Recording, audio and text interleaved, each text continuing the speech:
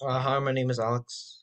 Hi, my name is Alex Diep. I'm a tutor with Blue Owl Learning, and today my student and I went over history today. So we went over these three significant historical figures in the 18th century: Mary Musgrove, Tomo Chichi, and James Oglethorpe. And I'll just give a quick run through about who each person was. So James Oglethorpe was a British soldier for the Parliament, and he was the founder of Georgia.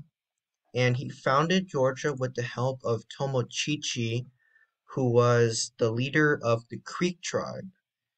And together, him and James Oglethorpe founded the city as we know today, Savannah, Georgia. And basically, how he helped them was he gave up his land to James Oglethorpe to build the city of Savannah.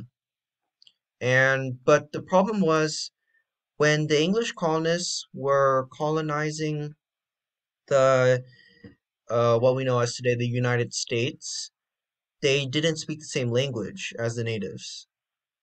So Mary Musgrove, she is mixed Yamakra and English, and she knows both languages. She knows how to speak the language of the Creek tribe and of the English colonists. And she was in charge of helping the two factions communicate with each other to properly trade with one another, help one another, and to eventually build Savannah, Georgia. And she helped strengthen relationships between the two by merging the two cultures and worlds together.